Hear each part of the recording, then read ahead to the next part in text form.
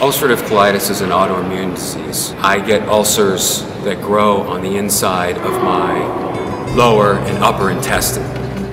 My name's Lee Smith, and I use medical cannabis for the side effects for my ulcerative colitis. Some of the side effects are nausea, migraine headaches, memory loss, inability to stand for long periods of time. When I eat food and it goes through my stomach into my small intestines, I don't absorb those nutrients, and I absorb very little nutrients.